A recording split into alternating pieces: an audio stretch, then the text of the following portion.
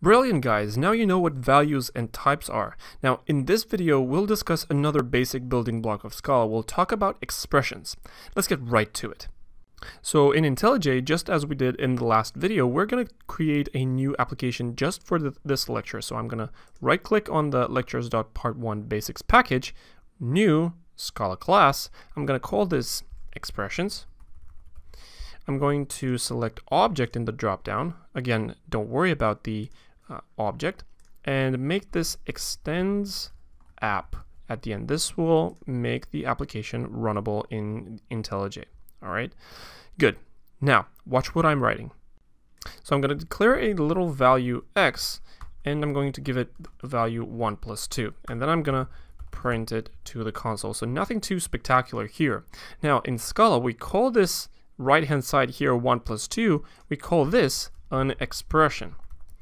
Expressions are evaluated to a value, in this case 3, and they have a type, in this case int. Now, as I said before, the compiler is smart enough to figure out the types of values depending on what's on the right hand side. So the fact that this is an expression and it has a type allows the compiler to set the type of x to int. All right. And now I know you've seen expressions in other languages and you may roll your eyes at this point, but bear with me because there are interesting things in this lecture, I promise. All right. Now, the most basic expressions are math expressions. So if I print line, say 2 plus 3 times 4 with appropriate spacing, this is a math expression. So nothing too spectacular. Math expressions preserve the operation ordering we've been taught in school. So multiplication is done first, then the addition. Math operators are, of course, plus, minus, multiply, divide, and then bitwise operators you've probably used in other languages like bitwise and, bitwise or, bitwise exclusive or, and bitwise left shift and right shift, along with this little particular right shifting operation, which is only specific to Scala, and this is right shift with 0 extension. This is a little bit more rarely used, but I just wanted you to know it exists.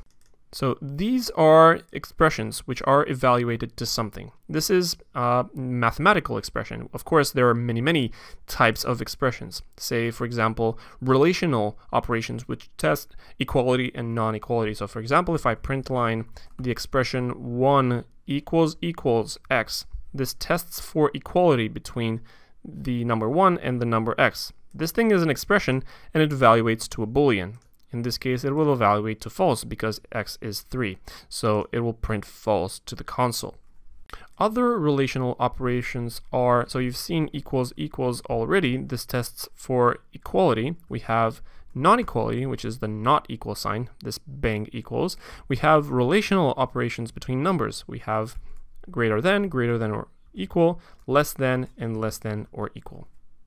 Next, we have Boolean operators for logic. You've also likely seen this. So if I print line the negation of 1 equals x, we say not, this little bang, and inside parentheses we can have a condition. So 1 equals x. This is the logical negation. Logical negation is a unary operator. You can have logical and logical or operators, which are binary, and these act on 2 booleans and return a boolean. You've also likely seen this before.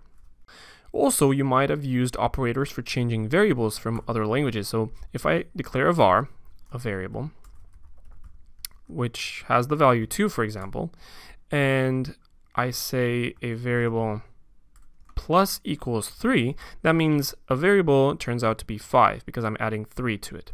This also works with minus equals, multiply equals, and divided by equals. So just to prove that this works, if I print this to the console, I'm going to see the value 5. Note that these operators and the plus equals only work with variables. Like I mentioned in the previous video, changing a variable is called a side effect. So these are all side effects. Which brings me to the next very important topic that I want to talk about, which is the distinction between statements or instructions versus expressions. So instructions versus expressions. I want to make this distinction very, very clearly from the start because understanding this will clear a lot of confusions in the future. All right. So an instruction is something that you tell the computer to do. For example, change a variable, print to the console, do this or do that. In imperative languages like Java or Python, you work with instructions. So you basically always tell the computer, do this, do that, compute this, compute that, show this to the console, print this to the console, send this to the server, and so on and so forth. All right. So instructions are doing something.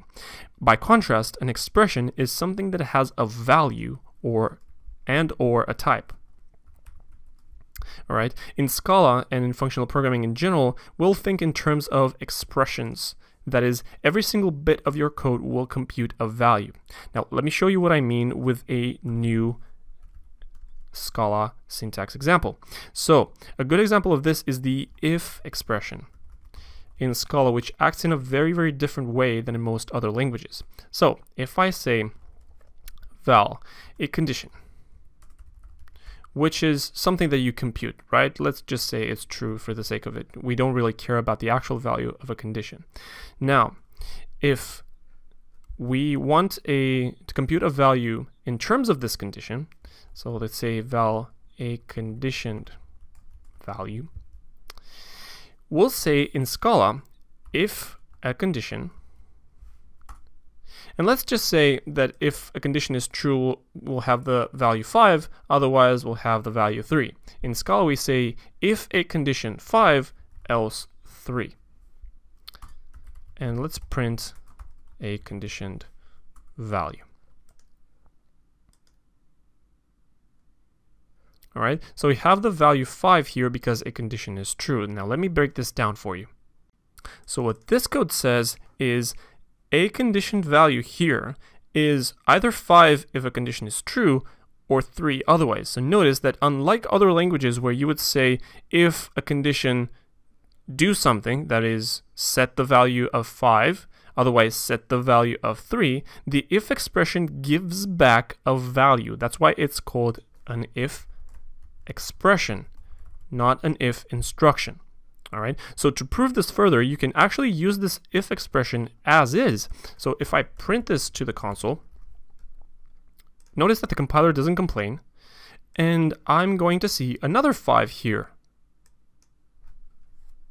So just as you would say print line, I don't know, 1 plus 3, and this evaluates to 4, this thing is also something that evaluates to 5.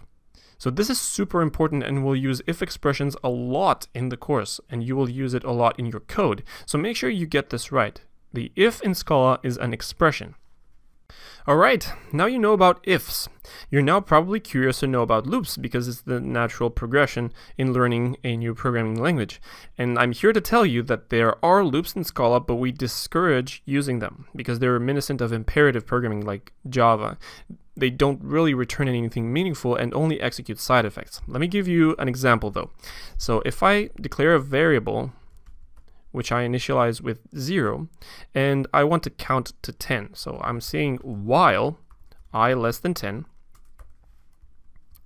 and I'm going to create a little block of code, and I'm going to print each number, and I'm going to increment it by 1, so I plus equals 1. This is a while loop in Scala. And if I right-click and run this application, I'm going to see all the numbers from 0 to 9. All right? But next, I'm going to write this in all caps. Please never write this again. Now, if you ask me, okay, Daniel, but how do I actually iterate? We'll learn how to approach iteration very, very shortly, I promise. But please avoid while loops like the plague. That's because while and looping in general is very specific to imperative programming, that is Java or Python or C. The single worst thing a Scala programmer can do really is write imperative code with the Scala syntax, so please don't do this. We're talking about instructions and expressions and the difference between them, and Scala forces everything to be an expression. So everything in Scala is an expression.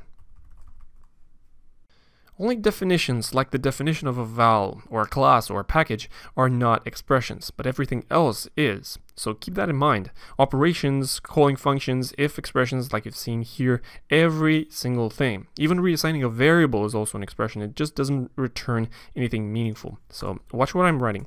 I'm going to introduce a new concept here. So if I say val, I'm going to name this a weird value. And the value of a weird value is, I'm going to put this in between parentheses so it's more obvious for you. And I'm going to say a variable equals 3. So this thing has its own value and can be attributed to a weird value. Now, the type of a weird value is, if I hover, it's unit. Unit is a very special type in Scala, which is equivalent to void in other languages. And it just means don't return anything meaningful. And the only possible value of unit is, I'm going to show you. Let's print this out. So if we print this, if I right-click and run, we're going to see the value of unit. So the value of unit is this little guy, parentheses, parentheses. This is the only value the unit type can hold. So we said in the last video that reassigning a variable is a side effect. Now, side effects in Scala are actually expressions returning unit. That's all you need to know. While loops, for example, are side effects, and these expressions also return unit. For example, if I declare a value, call this a while, and if I hover over a while, the compiler infers it to be unit. That's because the while expression returns unit. So examples of side effects are printing something to the console, for example, whiles, and reassigning of vars. These are all side effects, and there are expressions returning unit. So make sure you get this right. Side effects are reminiscent of imperative programming. That is, they are like instructions, but in Scala, they're still expressions returning unit. All right. Now, final thing. I'm going to talk about code blocks. Code blocks are a special kind of expressions because they have some special properties. So watch what I'm writing. I'm going to declare a value. I'm going to call this a code block. And this is, I'm going to open some curly braces, and inside I'm going to define some more values. So let's say value y equals 2 and value z equals, I don't know, y plus 1. And at the end, I'm going to say if z equals, if, I don't know, z greater than 2, I'm going to say hello, otherwise, goodbye. This little piece of code is called a code block. It's surrounded by curly braces, and inside we can write code. We can define values, we can write expressions, and so on and so forth. Now, two interesting bits about blocks. Number one, a code block is an expression. Even the fact that I put it on the right-hand side of a value definition should tell you that this guy is an expression, like everything else in Scala.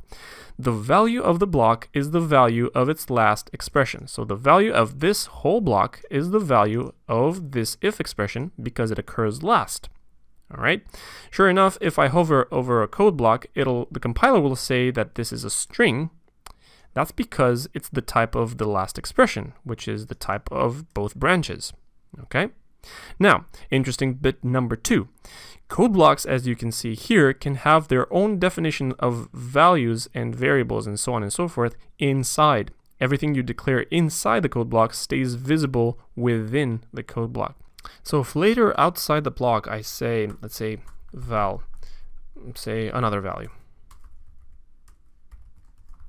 equals, I don't know, z plus 1, it says cannot resolve symbol z, and that's because z is defined within a code block and it's not visible outside. Alright, so let's delete this little thing. Alright, you've learned quite a bit in this video. You've learned about basic expressions and operations between numbers and booleans and so on and so forth. But you've learned that if in Scala is not an instruction, it's actually an expression and it evaluates to something. You've also learned that code blocks in Scala are also expressions, and their value is given by the value of the last constituent expression, plus the fact that inside code blocks you can have auxiliary definitions that are only visible inside the code block. But most importantly, you've learned to make the difference between instructions and expressions. So instructions are executed, think imperative languages like Java, think do something, versus expressions which are evaluated, like in functional languages in Scala, for example. So instruction means do something versus an expression which means give me the value of something. You'll learn to make this subtle difference as we go through this course. Also, in Scala and in functional languages in general, we'll think more in terms of expressions and vowels, of course, but this style of thinking will come natural to you as we progress. Now, before we move on to exercises, I wanted to ask a little thing of you. Please do not use while loops in your Scala code or I'll be part of your biggest nightmares. Okay?